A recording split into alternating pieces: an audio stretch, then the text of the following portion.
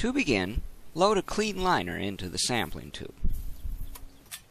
Next, you add the sliding drop hammer on top and begin pounding the tube into the ground. Use short strokes for best results. Stop pounding when the tube is around 6 inches out of the ground. Remove the hammer assembly. Be careful you don't pinch your finger on the moving parts there. Lay the hammer to one side. Grab the body of the probe and set it over the protruding sampling tube.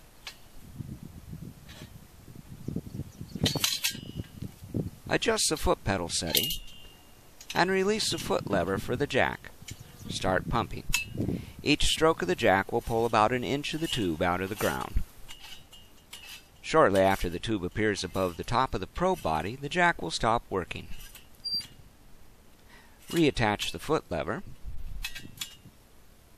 Then grab the hand grips to pull the last inch of tubing from the soil. Lay the probe on its side. Use the wooden dowel to push the liner and sample out of the sampling tube.